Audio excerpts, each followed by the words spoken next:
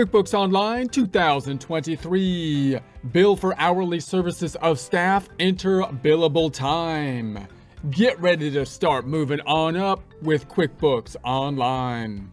Here we are in our Get Great Guitars practice file. We started up in a prior presentation using the 30-day free trial. We also have opened the free QuickBooks Online sample company if you want the two open at the support accounting instruction by clicking the link below, giving you a free month membership to all of the content on our website, broken out by category, further broken out by course. Each course then organized in a logical, reasonable fashion, making it much more easy to find what you need than can be done on a YouTube page. We also include added resources such as Excel practice problems, PDF files, and more, like QuickBooks backup files when applicable. So once again, click the link below for a free month membership to our website and all the content on it. Same time, we suggest using the incognito window or another browser. If you want to open the incognito window using Google Chrome, you can select the three dots up top, incognito window, type in the search engine QuickBooks Online Test Drive. We're going to use the sample company to compare the difference between the accounting view, the view Get Great Guitars is in, and the business view, the view the sample company is in. You can switch between the two by going to the cog up top and change the view down below. Let's open up or duplicate some tabs to put reports in like we do every time. Right-click in the tab up top to duplicate it. Right-click in the tab up top to duplicate it. Going back to the tab to the middle and down to the reports on the left-hand side. We want to be opening up the favorite, one of the faves, that being the balance sheet. Where do you find that on the business view, those reports, you might ask? Even if you don't, I'll tell you anyways, just because it might still be something interesting. It's over here in the business overview and then the reports. All right, back to Get Great Guitars, tab to the right. We're going to be going down to the reports on the left and open up this time the P to the L, the profit to the loss. Close up the ham boogie and change that range. We're going from 010123 to 0228, 022823. And then we'll hit the drop down so we can change it to the months. And so we can see the side by side of Jan, Feb, and the tote. And then we're going to tab to the left, close up the boogie, scroll up and change that range again, 010123 to 022823, tab, run it. That's the setup process we do every time. Now we're going to be entering some billable time. We did a similar process in the first month. Let's just give a quick recap of it in our flowchart over here. So in the flowchart, we can enter our timesheets. Now note, this might be something most likely done either to use it to generate payroll, or we're going to use it to bill to our clients, or possibly both. If we have a job cost kind of system, like an accounting firm or a law firm often does, then we might have partners, and then you got the staff, and then the staff basically works for the partners, and you're going to have to basically count the time in some way so that you can then use that time to create the invoices on a periodic basis, weekly, bi-weekly, or monthly. So as we enter the time, we might be doing so that we can process the payroll and have the number of hours to process the payroll. But our main focus here is entering the time to look at the invoices, to then create a bill as if we're a bookkeeping or law type of firm type of situation. If we're trying to use it to enter the payroll time, that's usually actually a kind of an easier thing to do, because we just need to track the actual hours. If it's an hourly rate, we might do that within QuickBooks. We might do that outside of QuickBooks. The reason it's a little bit more complex to track it and then invoice it is because you also need to track what they worked on. In other words, if you have a staff kind of situation, the question is, am I just going to say, well, this person worked on this particular client and bill the client for just the time that they worked? Or am I going to try to bill out a different rate based on what they actually did, bookkeeping versus taxes or something like that? Or am I just going to have a rate based on that individual who worked on it? So those are going to be some of the items to keep in mind. I'm going to close this back up, go to the first tab. Now remember, when you enter the time, there's a couple different items that you can consider. There's a time tab over here. And if you go into this, you can set up, and I won't go into this again because we talked about it in the first month, but access your premium time tracking, and this will help you track your time for employees much more in-depthly. You can get like notifications on where your employee is even, and whether they're logged in, and you can actually kind of, you know, check on their location and stuff. So I'm not going to get into this in detail, but you can look into it more here. And there's a little presentation for it if that's an interesting component. What we're going to do is try to just enter the time into the system so that we can then use it to create the invoice.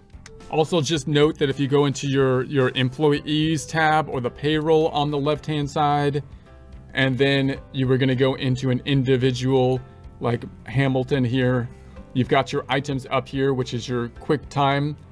So you can send them an invite if you wanted to set that up, and your workforce information to send them an invite here to kind of set that up. So we're going to be entering the time manually on our end, but if you can have them do it on their side and log into QuickBooks specifically for that purpose, you know, that's a system that you can look into as well. Okay, so we're going to be imagining we've got the time that we're going to enter into the system. We're going to go into the plus button, employees. We want to enter the weekly timesheet. So we can do a single time. I'm going to go into the weekly timesheet. Okay, so we see what we did last time. For Adam, I'm going to keep it on Adam, but I'm going to change the range to the end of the current period I'm working on. So I'm going to say it's the last week in February. So I'd like the whole week in there. So I'm going to be picking 219 to 225 for our example problem purposes. And then I'm just going to make up a customer up here this time. Last time we entered it into a job or a project to test those concepts out. This time I'm just going to choose a customer, and I'm going to make a new customer as we go. Customer 1. Very... You're just getting lazy now over here. Customer 1, really? You can't even come up with a name? Yes, customer 1. It's completely generic. So we're going to say there it is, and then choose the service that was worked on. So this is where we actually get to pick the inventory items. So we can choose Adam Hamilton time, which we set up an item specifically for Hamilton's time, or we can choose an inventory item based on what they worked on. So if we were having Adam actually fill out their timesheet, we would want them in some way, shape, or form, possibly with the use of the items, to tell us what they did. And then the question is, are we going to bill the client based on what they did, or just basically a generic time that Adam spent on the project, a rate based on Adam's time or a rate based on what Adam did. Okay, so then I'm going to change it here to 75 though for our practice problem, and I think that should pull over fine. It's not going to be a taxable item, so that should be good. Select the pay item, and so no, I'm just going to keep that blank because I'm not going to pull it over to the payroll because I don't need it in the payroll. I'm just doing it for the billable stuff. And so I'm going to say this is 2 hours here, and then on the others, and then another one. So if Adam was just filling out the time for payroll and wasn't billing the client, then we wouldn't need the customer or the item, and they could just put everything on one line for the whole week. Or if they worked on one client for the whole week, and we have the same item for that client, then they can put multiple days, the whole week, on one line. But if there's another client that was worked on or a different item for that client, then that's when we have to make another line. And let's just put in the description actually here. I'm just going to put guitar lessons. Guitar lessons. So then that'll pull up in the description. So then I'm going to say this one is going to be for customer 2. So we're billing out our employees kind of like they're doing guitar lessons in a similar fashion as you might do with a staff at a firm, a law firm or CPA or accounting firm. So I'm going to say save it. And then we're going to say that this is going to be Adam's time again. Do you want to replace your description? No. Keep the description. and I'm going to change the time just to 75 for this problem. And then, okay, so the hours I'm going to put up here for the first one. I'm actually going to put that they worked Monday on that and then Wednesday. So I'll put Monday and Wednesday for customer number 1. And then down here, I'm going to say it was Tuesday and Thursday they did the guitar lessons for customer number 2. So that means that we had the billable items that we're going to invoice later to customer 1 should populate for the guitar lessons driven by the time for Adam here at 75, because we changed it to the 75. For the 4 hours total, that comes up to $300 that should pull over to the billable invoice item. And then customer number 2, basically the same thing for the $300. Let's do another one. I'm going to hit the drop down or rise up and say save and new, and I'm going to do the same thing for our other employee. Let's do it for Erica, and I'm going to change the drop down up top and say we're going to do the last week that's fully in February, so the 2/19 to 2/25 that is. And then I'm just going to do the generic customer 4. Are you serious? Customer 4, that's his name. So I'm going to save it. That's what he said. What am I going to argue with him? I'm going to say this is for Erica. I don't have a time for Erica yet, so let's go ahead and add Erica's time. I'm going to call it a service item, and I'm just going to call it Erica billable rate. We'll say something like that. And then I'm going to just put that in the description. I'm going to say it's 115, and it's going to go into services. It's not taxable, so I'm going to change the tax default, which is making it taxable by default, and say non-taxable, and okay, and save it. And so then that's good. And so I'm just going to say that she did guitar lessons on, and I'll change the description to guitar lessons. Boom. And she did the guitar lessons on the 21st. We'll say on Monday and on Wednesday. And then she worked for customer. That should have been customer 3. Well, I'll put customer 3 down here. Customer. Can't count. You can't even count. You're an accountant. I was distracted. Customer number 3. And then down here, we're going to say this is going to be Erica billable rate. Erica billable rate. You don't need to count anymore. We've got computers to do that. I just do the other stuff. So this is going to be on Tuesday and Thursday, we'll say. So we've got a similar kind of process for it. And these, of course, should be billable at the 215. Okay, so now they're billable. So that comes out to the 460 that we can charge out to customer number 3 and 4. All right, let's save it and close it. Save and close. Now we're not going to record the invoices now, but let's just check out what would happen.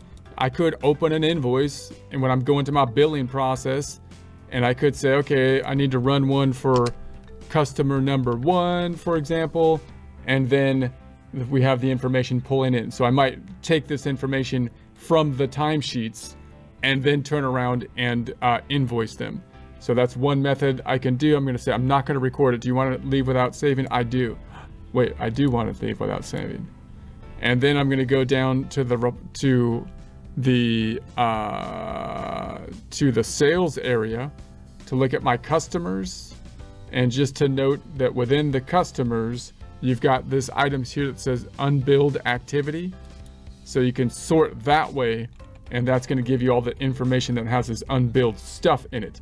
By the way, if you're in the bookkeeping view, then that customers are located under the get paid and paid area, and then customers. So that's a pretty neat feature, because then you can go into here and you've got there's the time. So the time hasn't yet done anything to the financial statements, no impact on the balance sheet and the income statement, but it's ready for us to then link to the invoice. So this is another one of those great features that are great for internal bookkeeping, which if you learned accounting from a textbook, you might not be as familiar with, right? Because it's not actually creating the financial statements, but it's quite useful internally. You can also run reports for the unbilled time, but I would think that the easiest way to find it would be to go into the customers here and do your search for the unbilled time, and that can help you out. So when if you were doing a weekly or semi-weekly or monthly billing process in a CPA firm or accounting firm, or in this case in our guitar lesson projects, we would probably gather the timesheets together and kind of check those to what has been entered into the system with our customers here, and look for the items that are billable and tie that out to the timesheets and whatnot, so that we could then bill them or invoice them, which we'll do in a future presentation. No change to the financial statements, so we don't need to look at the trial balance or anything this time.